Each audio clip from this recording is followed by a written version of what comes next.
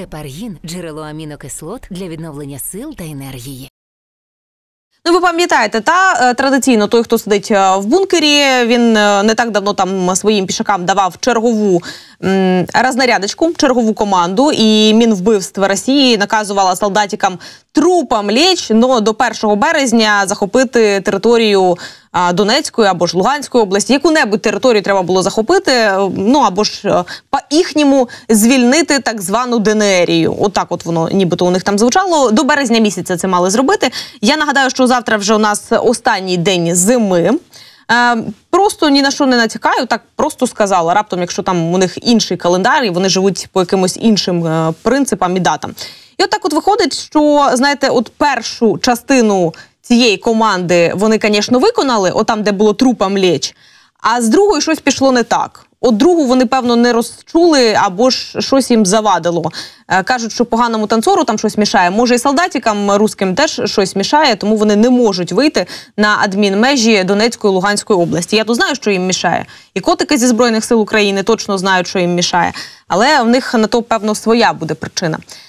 Так от, я от чого цю тему, власне, заділа? Ну, тому що, я так розумію, у вас з айфонами знову якась проблема, да? Непонятний вопрос. Що з лицом, русські? Ну, а що, є що сказати з цього приводу? Тому що Путін виходив, йому не було що сказати з цього приводу. Може, у вас є. До речі, про айфони. Ви їх бережіть, тому що дійсно, можливо, то у вас остання модель телефону. Ну, тому що я не знаю, де ви айфон візьмете за 300 баксів. Такого ще не було на Росії, не було, в принципі, в історії. Штати заборонили продавати на Росію, на Білорусь смартфони дорожче за $300. От така от історія. Ну і до списку там ще велика кількість іншої побутової техніки ввійшла. Там і мікрохвильовки, і плити, і тостери, і пилососи, і фени, і зволожувачі повітря, і телевізійні антени, датчики диму та вогню, сигналізація, електроніка, електроніка для автомобілів, звукозаписне і звуковідтворювальне обладнання. І от тепер я розумію, чому вони все то в нас крали свого часу. Вони ж якби передбачали, що от того всього у них більше не буде. Ну, тому, відповідно, з собою забирали. Ну, і ви розумієте, що на предмети розкоші була введена ось обмеження ще з березня 2022-го, але тоді було обмеження в $1000, а тепер на $300. А кажуть, економіка в них росте.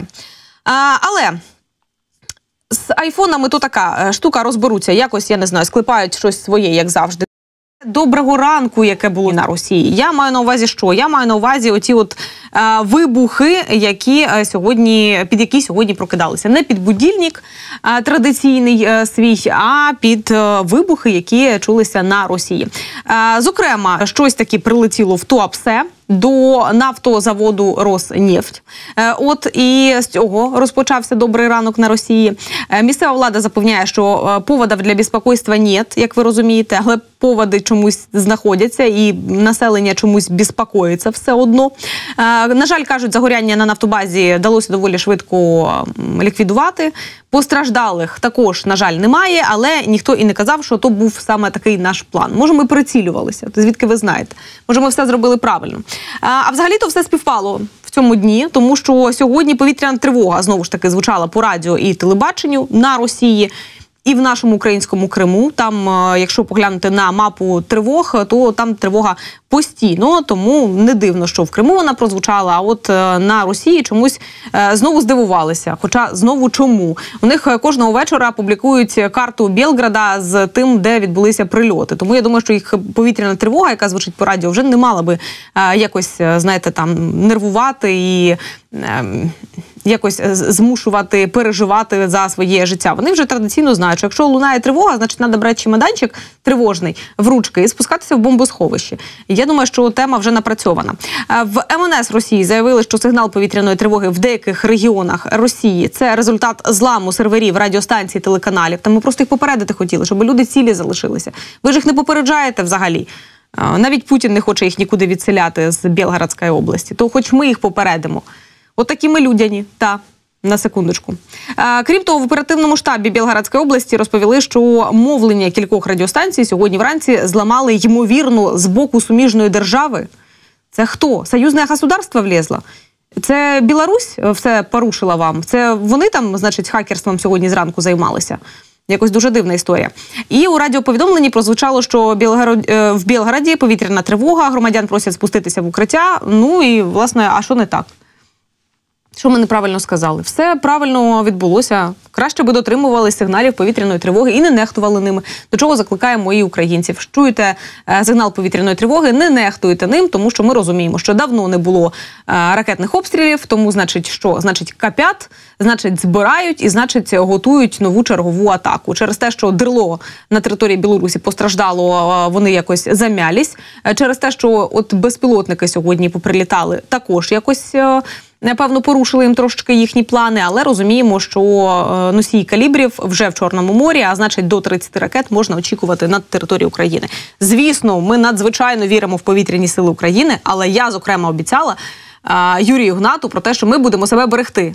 Тому, будь ласка, давайте будемо себе берегти, щоб наші котики, отам, які на передовій, не переживали за нас, що ми тут дійсно знаходимося у безпеці. Але ще неспокійно сьогодні було. То все не закінчилася історія. Тривожно було в Адигеї, що в Південно-федеральному окрузі Росії. Там також сьогодні впав невідомий літальний апарат. Про нього повідомив глава Республіки Адигея Мурат Кумпілов. І в телеграмі було написано, що вночі було зафіксоване те падіння, то виходить, що НЛО напало на Росію тепер. А Росія тепер буде відповідати НЛО тим самим? Нападе на нього, я не знаю, що там ще вони можуть придумати. Але ж якось треба відповідні міри прийняти, ні? На НЛО. На місці, там, кажуть, працює слідчо-оперативна група, також жертв і потерпілих немає. І Кумпілов також закликав зберігати спокій. Щоправда, я не знаю, до кого він більше звертався, до себе чи до місцевих мешканців. До кого той заклик з зберігання спокою був. І в Петербурзі також сьогодні було якось тривожнєнько, особливо, я так розумію, тим, хто летів десь літачком з Москви до Петербурга, а потім розвернувся і полетів назад до Москви. Справа в тому, що сьогодні навіть по тривозі була піднята авіація. Літаки з Москви, що прямували в Санкт-Петербург, розвернули. Оголосили навіть план перехоплення «Ковер». Не знаю, звідки така назва, не питайте. Може, мається на увазі ковер-самольот, може, вони мультики передивилися свого часу, але ковер називалося так, план перехоплення.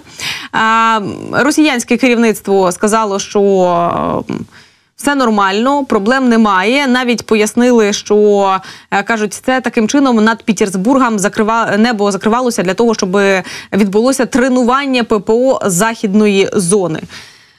Що тут скажеш? Тренуйтеся, ми ж не проти. Тренуйтеся краще, тренуйтеся більше, тренуйтеся частіше, щоб частіше то все закривали, не знаю, щоб вже натреновані таки були. А то, знаєте, 9 років війни, рік повномасштабного вторгнення, а ви ще й досі не натреновані. Якось дуже мало ви тренувалися в своєму житті.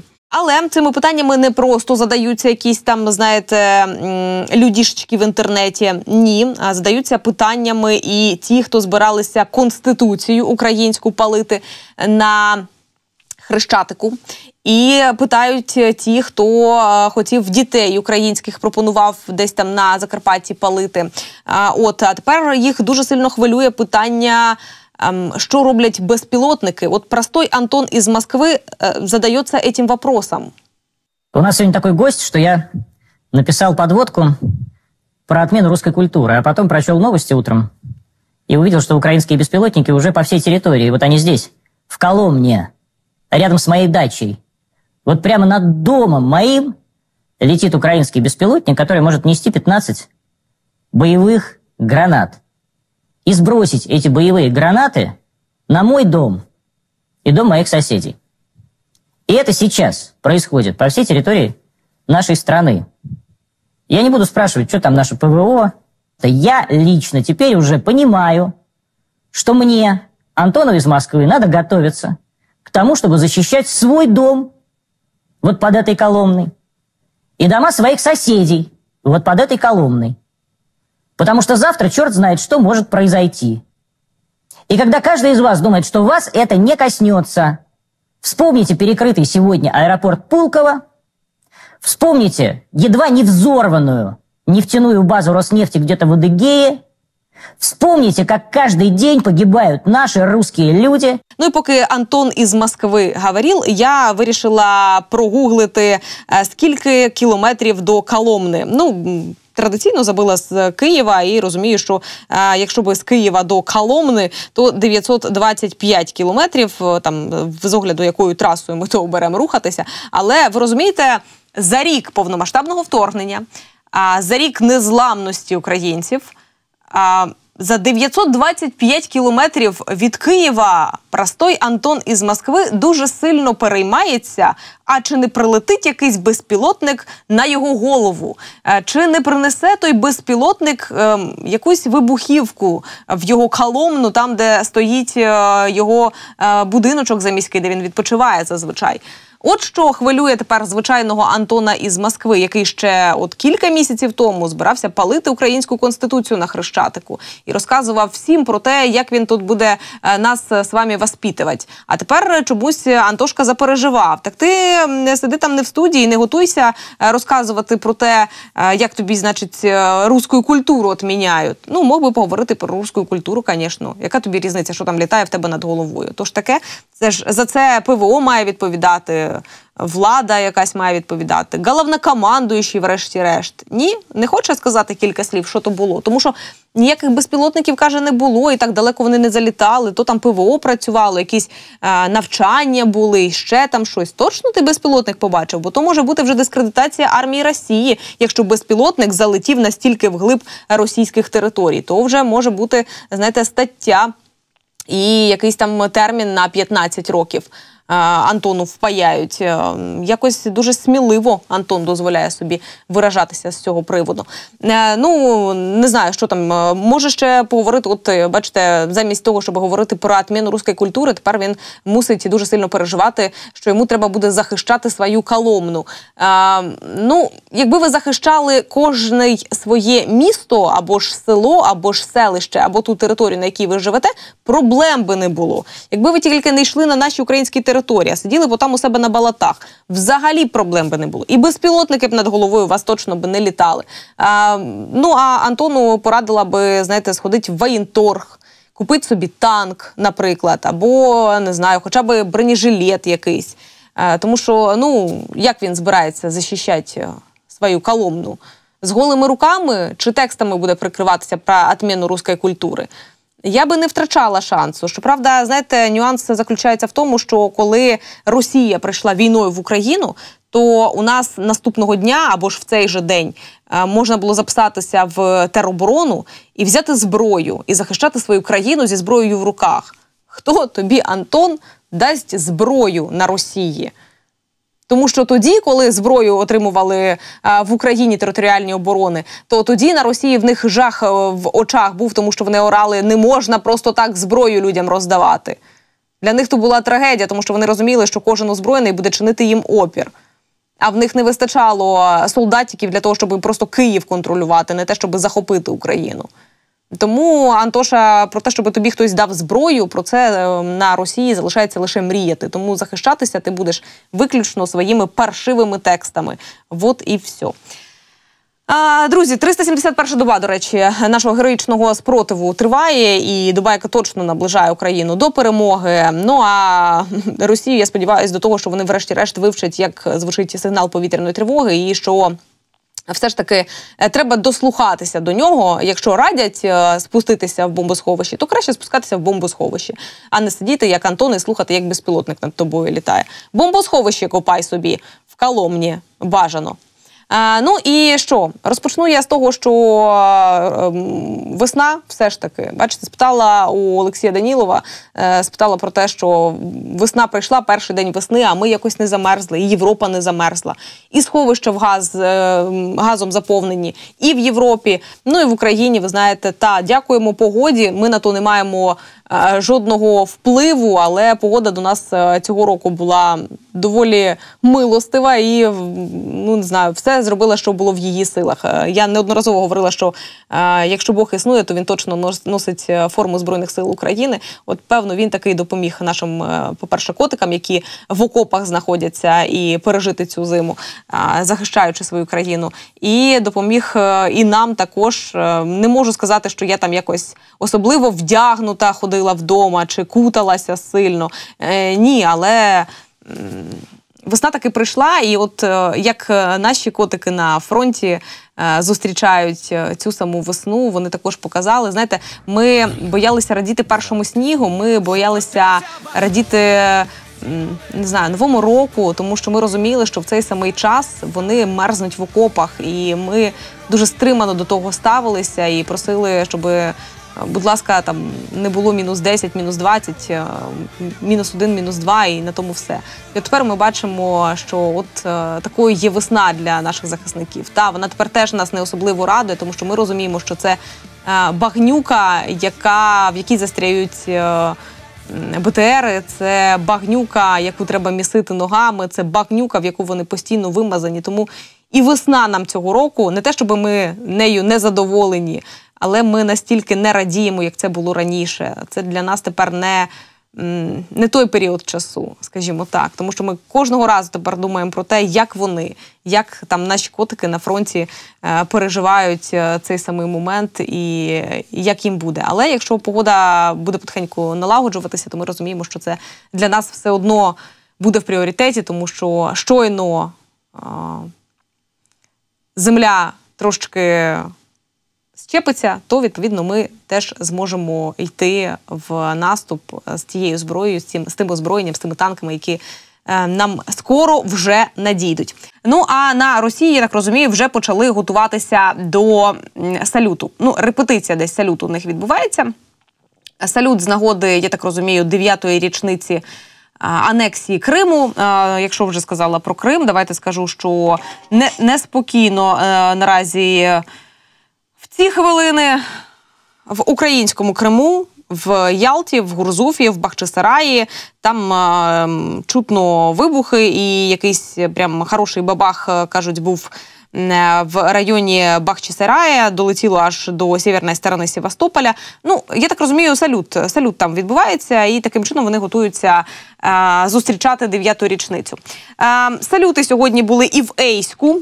От там, значить, хтось підвіз дров їм до того багаття, або ж до того газу, яким вони зазвичай пишаються. Кажуть, а у нас в квартирі газ. Так от, в Ейську, в Краснодарському краї, сьогодні було гучно, потім було яскраво, потім було гаряче.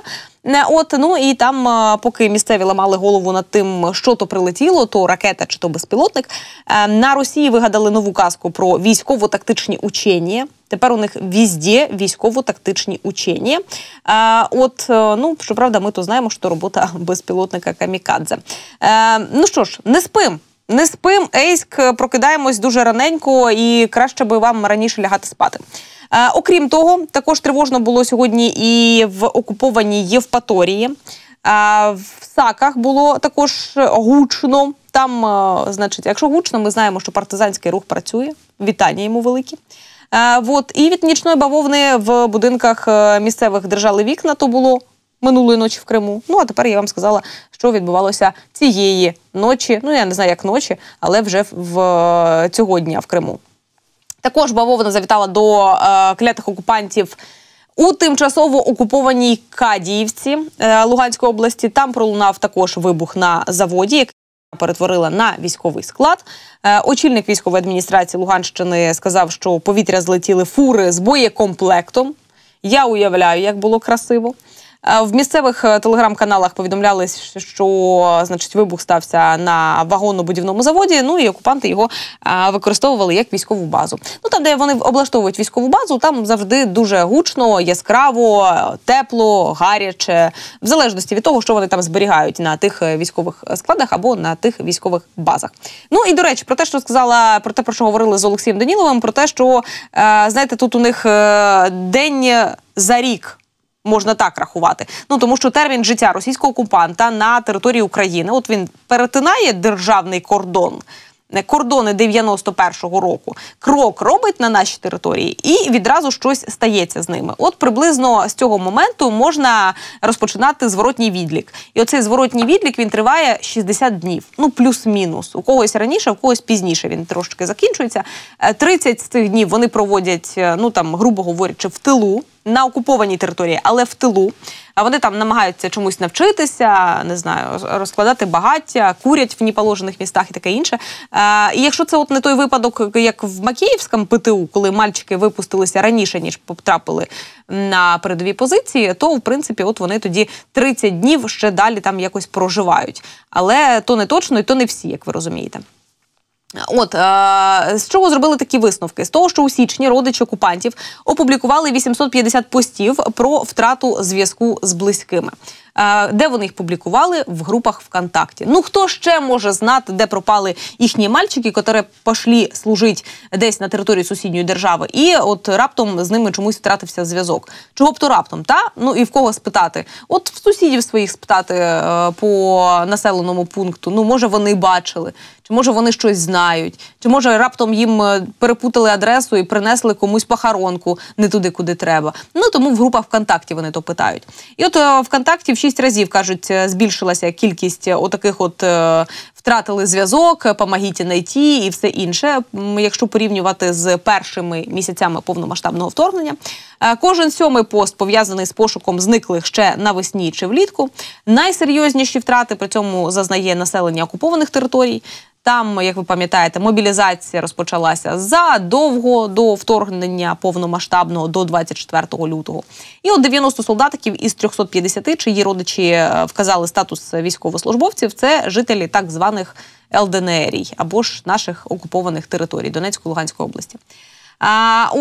Ну і це стільки ж, скільки зникло контрактників, а також добровольців із Росії. І вдвічі більше, ніж російських мобілізованих. Ну що ж, шукайте далі. Цікаво, знаєте, скільки прожили оті ДРГшники, які ще вночі пішли в розвідку на позиції під Бахмутом. Дуже цікаво, скільки вони тут пробули і як вимірюється їх життєвий цикл на наших українських територіях, але їх дуже швидко помітили наші сили спеціальних операцій. Під час нічного відпрацювання бойових завдань снайпери зафіксували їх пересування цієї диверсійно-розвідувальної групи. Оператори сил спеціальних операцій відповідно ухвалили рішення, що далі вони не пройдуть, завдали удару, завдали ураження цим російським окупантам, які там намагалися непомітно рухатися, але ми за вами пильно стежимо, тому що ви на нашій землі. На своїй рухайтесь куди хочете, але ви на нашій землі, ми вас бачимо. І сили спеціальних операцій вас бачать. Ну і влучним пострілом ліквідували 7 росіянців, ще 3 було поранено. Часові рамки спеціальної цієї військової операції абсолютно не розголошуються. Не пройшло і доби, мені здається, після того, як Путін збирав своїх ФСБшників і наказав їм, значить, виловити всіх мерзотників на Росії, покарати і, відповідно, надати йому якісь результати тієї роботи. Ну і ті, як завжди, не мають нічого кращого вигадати, як просто брати старі методички і по тим старим методичкам працювати. Таким чином вони знайшли якусь українську ДРГ на російських територіях, і яка то нападала на когось, то не нападала на когось, то когось вбивала, то потім всі вижили. Ну, коротше, дуже заплутана історія, давайте будемо в ній розбиратися так точно. Що сталося? Дивіться, росіянські так звані ЗМІ і пабліки написали, що українські диверсанти нібито зайшли на територію Росії, в Брянську область, вступили в бій з російськими військовими, в Сушанах це відбувалося, а одна із груп захопила заручників в селі Любичани, і навіть повідомлялося про загиблих і повідомлялося про поранених. Щоправда, між собою вони не зовсім домовилися, скільки поранених, скільки загиблих, скільки в заручниках. Ну, тому що, от, розумієте, от якщо ти не прописуєш конкретно сценарій, то кожен починає вигадувати свою історію. Так от, бачите, одне видання пише, що более 100 человек в заложниках у украинских диверсантов в Брянской области. Далее пишет, что в заложниках украинской ДРГ в селе Сушаны Климовского района Брянской области 6 человек, а потім, кажуть, поступает информация о взятии 40 заложников в селе Сашуни. Так Сашуни, Сушани, ну, коротше, ви розумієте. Щось трошки вже навіть воєнкор Катьонок Z навіть переплутав, здається, назву. Чи переплутали до нього. Чи то 40, чи то 6, чи то 100. Яка різниця? Плюс-мінус взагалі неважливо. Ви пам'ятаєте, математику вони не люблять, математику вони не вчать, з математикою у них великі проблеми. Вони навіть своїх загиблих порахувати толком не можуть. Тому нічого тут удивительного в этом нет.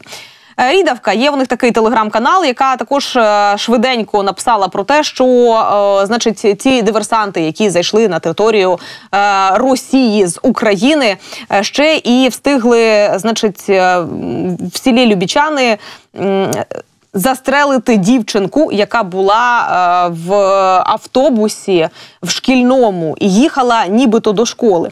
Дівчинка, потім виправились буквально відразу ж і написали, що дівчинка, ранена українськими диверсантами в селі Любічани, таки вижила. Ну, нібито все нормально з дівчинкою, дуже за неї раді, якщо все дійсно добре.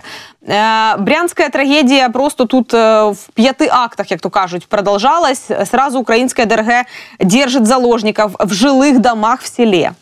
Потім кажуть, що взорвана електроподстанція і газова станція. Несколько чоловік предварительно взяти в заложники в магазині. Далі вже от була ця українська чи ранена дівчинка, яка чи то скончалась, чи то вижила. Потім вже кажуть, що дійсно, значить, інцидент якийсь був, хтось кудись зайшов, і, значить, під обстріл попав школьний автобус школи на дистанційному образованні. Немає, як там було, борошна терпіти ці муки, щось якась така історія там була. Нет мочі терпіти більше ці муки. Вот щось таке мало би там бути написано. Попав школьний автобус школи на дистанційному образованні. Окей. Власти Брянской области не подтверждают информацию о взятии заложников украинскими диверсантами. Ну що ж, добре. Незрозуміла історія, незрозуміла їм, незрозуміла нам, але, ну як незрозуміла нам? Нам зрозуміло, що то відбувається, але все це неслося протягом кількох годин на всіх сайтах росіянських, на всіх пабліках і у всіх телеграм-каналах. Я, знаєте, думаю, що в цей самий час, коли почали з'являтися всі ці повідомлення, наше ОК «Північ» навіть десь там, може, чаєм чуть ли не подавилися від того всього, що там відбувається. Очі відкрилися у всіх відразу. Генштаб на це відреагував. Наш каже, що все, що відбувається на Росії, це спротив місцевого населення путінському терористичному режиму, недотримання заходів пожежної безпеки або інші якісь причини, які не залежать від Збройних сил України. Зокрема, повідомлення в інтернеті про події на Брянщині є зухвалою московською провокацією. Про це заявили в нашому українському генштабі. Далі вже долучився до того всього і радник глави Офісу президента Михайло Подоляк, який каже, що у командуванні «Північ» там реально сказали про те, що не мають до того жодного стосунку, жодного відношення, і ми поняття не маємо, що там відбувається на тих самих болотах, тому що наше воно нам треба ще і за вашими болотами, як то кажуть, дивитися, спостерігати і коментувати то все. Ви вже там самі якось розберіться, що у вас врешті-решт відбувається. А вся ця ваша брянська трагедія, ну, не більше, ніж чергова історія для того, щоб скомпрометувати наші Збройні Сили України. Історія про українських ДРГ в РФ – це класична провокація, абсолютно свідома. Росія хоче налякати своїх, щоб за рік війни бодай якось виправдати напад на іншу країну і зростаючу бідність. Тим часом партизанський рух в РФ стає сильнішим і агресивнішим. Тож бійтесь своїх партизанів. Не наших ДРГ, а своїх партизанів вам вже пора боятися. Ну і що? Поки ми пояснювали їм, що там відбувається, з'явилися і перші повідомлення про те, що хто ж там, хто зайшов до Брянської області. Ну і кажуть, що це російський добровольчий корпус. Ну, принаймні, вони себе так називають, і вони записали таке відеозвернення для того, щоб пояснити, що ж врешті там відбулося. Ну что ж, друзья, вот и свершилось. Русский добровольческий корпус перешел государственную границу Российской Федерации. Доказательства прямо за моей спиной. Мы не воюем с гражданскими, не убиваем безоружных. Имейте это в виду. Теперь пришло время обычным гражданам России понять, что они не рабы. Поднимайте бунт, сражайтесь. Мы, бойцы русского добровольческого корпуса, записываем это видео из Брянской области. Мы пришли сюда не как ДРГ, а как освободительная армия на свою родную землю. В отличие от путинской армии, палачей и насильников, мы не воюем с мирными гражданами. Мы пришли сюда, чтобы вас освобождать. Призываем вас, возьмите оружие и боритесь с путинским, кремлевским, кровавым режимом. Слава РДК, кремлевскому тирану. Слава Україні і смерть ворогам. Прекрасно звучить. Слухайте, ну давайте так. Дві версії щонайменше у нас існує. Перша версія – це партизанський рух на Росії, і вони то записують відео і розказують, хто вони такі і що вони там роблять. Ну і друга, все ж таки, версія залишається. Це версія того, що Кремлю вигідно зараз ось це все показати і таким чином і Збройні сили України скомпрометувати і таким чином якось активізувати своє населення, тому що вони якось трохи розслабилися, вони забули про те, що йде спеціальна воєнна операція, і трошки забули, що вона може бути на їхніх територіях, і саме тому їх би якось трошки взбадріть для подальшої мобілізації, ну і відповідно далі вже там, не знаю, щось вигадувати, може навіть оголосити війну війною, раптом наважиться хтось там. Що стосується наших пояснень, знову ж таки, маємо багато відеоматеріалів і розуміння того, що наших там бути не може. У нас свій кордон, і нам його тримати треба, чим йти наводити лад на ваших якихось територіях. Наші Збройні сили України говорять про те, що, схоже, ми маємо справу із масштабною російською провокацією. Телеграм-канали і ЗМІ в РФ повідомляють про прорив української ДРГ до Брянської області. Про це пише і тамтешній губернатор. Пишуть, що прорвалися близько 50 українських бійців. В Климівський район розділилися на дві групи, які пішли, одні пішли нібито на Любичани, інші пішли на оці Сушани. Ну і що розстріляли цивільну машину, взяли заручників, місцеві розбігаються чи замикаються в будинках, ще обстріляли навіть шкільний автобус. Очевидна провокація, тому що, по-перше, кажуть, ну, не буває ДРГ у складі 50 осіб, не працюють надто багато. За жодними нормами Збройних сил України не передбачено, що їх може бути аж 50, ну то інакше це не ДРГ. Це якраз специфіка роботи нашого підрозділу з Збройних сил України, повідомлення. Ну і відповідно, каже, відповідаю за це 100%. Друге, занять у школах в Брянській області, в Білгородській області, ви розумієте і пам'ятаєте, що давно вже немає. Там і шкільні автобуси, відповідно, з дітьми нікуди не їздять. Всі перейшли на онлайн-заняття. Тому всі зараз сидять вдома через їхні же ж обстріли.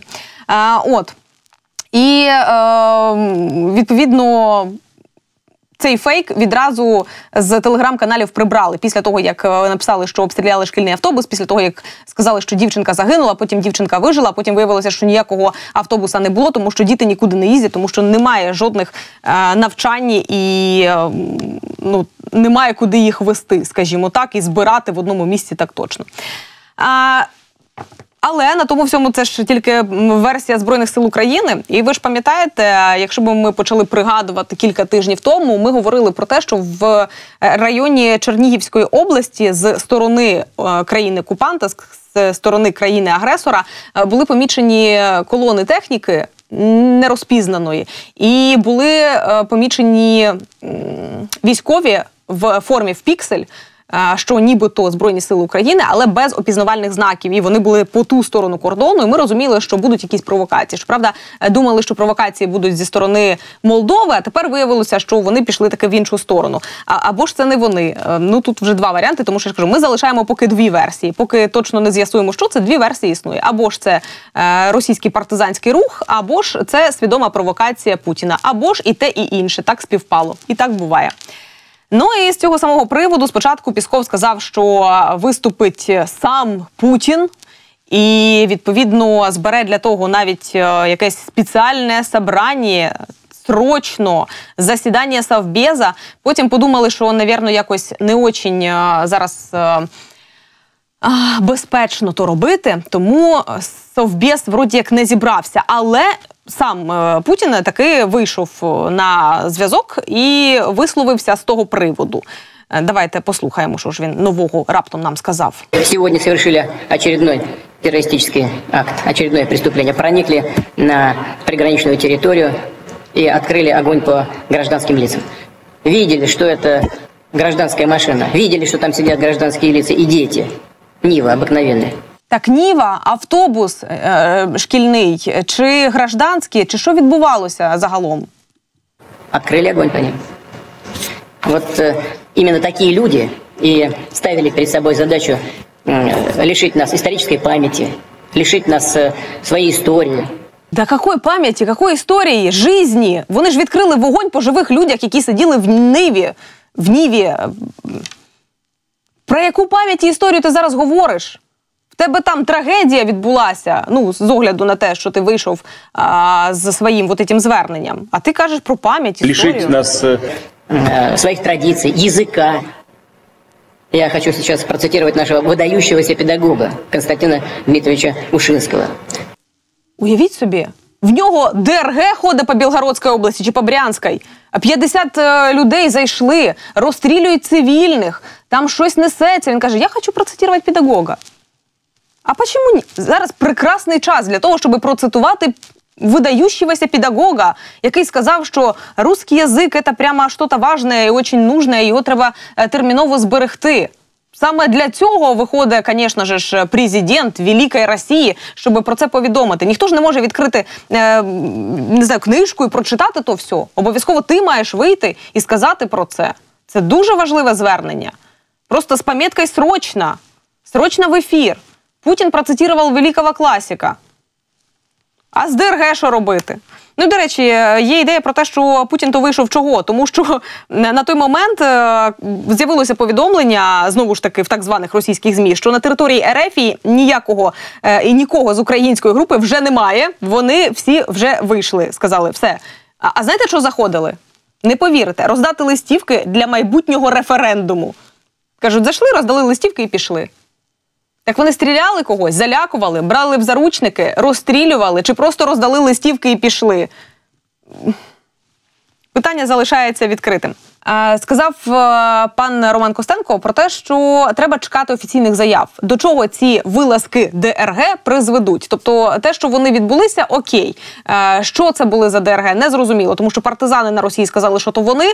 Ми розуміємо, що такий самий перебіг подій на руку грає самій Росії і Путіну, зокрема. І от тепер треба чекати, до чого це призведе, у що це виліться. Ну і вже є певні заяви, я не знаю, можна вважати офіційною заяву Путіна, який сказав про те, що давайте я процитую класика. Але тут інші також заяви з'явилися, офіційні чи неофіційні, тут вже давайте будемо з вами разом рішати. Член Комітету Держдуми з оборони Віктор Соболєв закликав оголосити війну Україні. Тобто реально, каже, поки ми будемо, значить, церемонитися, у нас так і триватимуть обстріли мирних громадян. Ви не знаєте, що таке обстріли мирних громадян? Товариш Соболєв, ви, хотіла би сказати, приїжджайте, подивіться, але, розумієте, я думаю, що навряд чи вас будуть возити місцями вашої бойової слави, там, де ви обстрілюєте мирних громадян. У тому числі дітей, як сьогодні у Брянській області. Покажіть мені. Хоч одне фото чи відео покажіть мені, будь ласка. Ну, чи ще не відзняли матеріал? А що, вчасно не прибули ваші з РТР, з першого, з якого там? Не було нікого з воєнкорів на місці. Якось дуже дивно. Завжди, коли відбуваються обстріли, завжди там хтось знаходиться з ваших на місцях. Ну як так можна? Не підготувалися чи що? Фальшстарт? Адже там внаслідок обстрілу цивільного транспорту української ДРГ було поранено 10-річного хлопчика. Так, дівчинку чи хлопчика? Не плутайте нас. Ми вже трохи заплуталися самі, а ви ще й нас плутаєте. 10-річного хлопчика чи дівчинку? Нема цьому виправдання, каже. Це не той мальчик в трусиках, якого розпяли 9 років назад? Ні? Ну, просто інтересно. Пригожин прокоментував теж вилазку ДРГ. В своєму стилі, каже, червоні лінії, у нас, схоже, червона фарба скінчилася, і замість червоної коричнева. Ну, Пригожин зараз, це він так вирішив підстібати космічного командуючого Рогозіна, це він вирішив над ним зараз постібатися. Ай-яй-яй, навіть ми собі такого не дозволяємо. Щоправда, замість ліній Та, він вирішив підстібати таки Рогозіна. Нічого страшного, каже, теж знайдемо, хто залишає ці коричневі сліди. Це ж треба так писати, що навіть в цивілізованому ефірі того всього процитувати неможливо. Далі, Кадиров. Ви думали, Кадиров змовчить з цього приводу? Ні, звісно ж. Кадиров теж вирішив сказати кілька слів. Загалом Кадиров написав дуже багато, я прям удивляюсь, і без жодного слова «дон», як ви розумієте. Тому я дуже сумніваюся, що писав це Кадиров. Схоже таки, що у них, знаєте, спільний спічрайтер з Медведєвим. Я думаю, що, в принципі, текст їм один і той же чоловічок пише. Сказав, що треба розібратися з всіма учасниками вилазки на Брянську область. Раніше було на Україні, а тепер на Брянську область.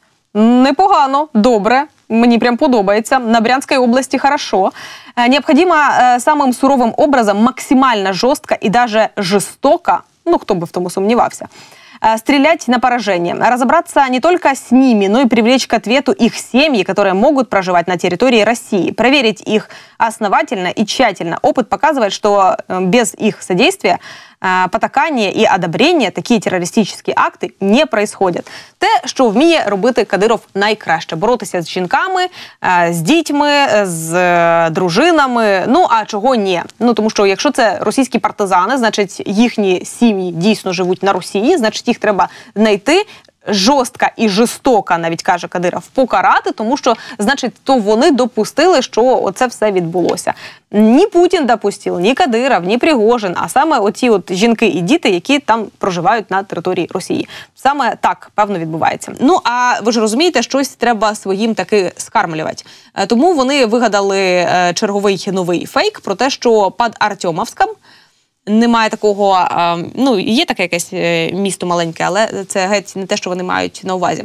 Захвачений леопард з польським екіпажем. Вони навіть з польським не змогли написати без помилок. На хвилиночку. Фотографію навіть прикріпили, бачите, прапор там, ой, перепрошую, якась триколірна тряпка на ньому висить. Ну і от таким чином намагаються за 1.03 видати інформацію про те, що от вони захопили вже навіть леопард собі взяли. Але справа в тому, що геть не леопард і геть, ну, вірніше леопард, але геть він не на наших українських землях, і це не фотографія з України. Це фотографія з Німеччини, і це фотографія з ученій, які відбувалися ще доволі давно, здається, 5 років тому, от на полігоні в Німеччині, і от вони ні до чого більше не додумалися, як просто домалювали до того танку триколор, і от таким чином висвітлили або ж показали, що нібито ця світлина була зроблена під Бахмутом, і от в такому плачевному стані там знаходиться цей леопард. Домалювати триколірну тряпку. Всі здобутки росіянців на цей день, або ж на цей час, або ж взагалі, що вони собі мають. Ну і поки ті малюють собі здобутки, Гіркінс, агент Гіркінс, плачеться. Зазвичай я вам показую відео, і ми з вами, значить, дивимося якийсь шматочок його, потім розбираємо в ефірі, але агент Гіркінс того не дозволяє робити. Він дуже нервничає, коли його ефіри або нарізки з його ефірів беруть в українські ЗМІ і починають обговорювати. Тому я вам просто перескажу, про що говорив агент Гіркінс. Повірте, немає мені сенсу вас дурити, тож в своєму черговому стрімі він розмірковував, зокрема, над тим, що буде, якщо Україна захопить Придністров'я. Що б ти раптом заговорив про Придністров'я, агент Гіркінс?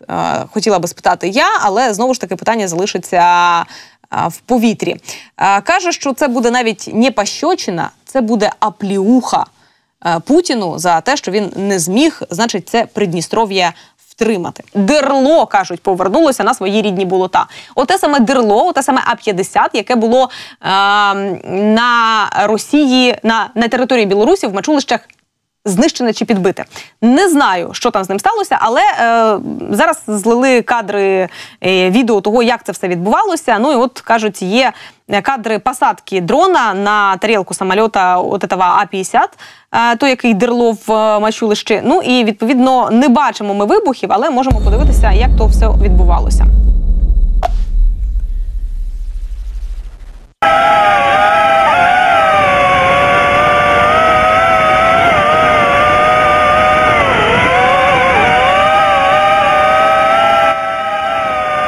Ми нічого не зможемо почути. Летить, бачимо, безпілотник, бачить ті самі літаки, бачить те саме дерло, долітає до нього, оглядається по сторонах, бачить, скільки ще поруч стоїть тих, які кошмарять нас періодично, які взлітають разом з дерло, сідає на цю саму тарілочку, яка для нас є дуже важливою. І, відповідно, посидівши трошки, розвертається і летить собі назад. Питання, звісно, залишається відкритим. Це була розвідка до того, як стався вибух, чи це вже було знято якраз в той момент, тоді вибуху, виходить, не було, чи він залишив там якийсь подарунок на тарілочці цього самого дерло. Питання залишається відкритим, але відео тим не менше є.